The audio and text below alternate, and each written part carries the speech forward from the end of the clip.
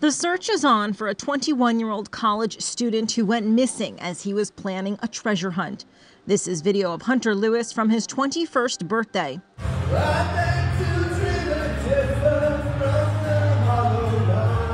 He's been missing since December 30th after taking a canoe from Trinidad Beach to Flat Rock in California, according to the LA Times.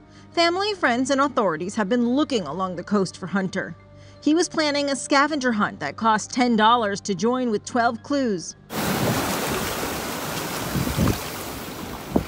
Parts of his wooden treasure bucket were found on Trinidad State Beach. His dad believes this is no longer a search and rescue, but a recovery.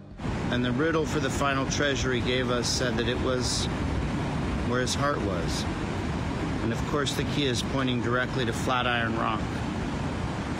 And from eyewitness evidence, he was canoeing out towards Flatiron Rock, right there.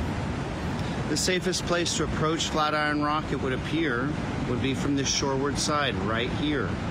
But there's a dangerous reef of rocks there that Hunter didn't know about and that's only visible as the tide lowers. Hunter is an aerospace engineering student at Cal State Long Beach. A GoFundMe campaign has been set up to help his parents find their son. This is Inside Edition Digital.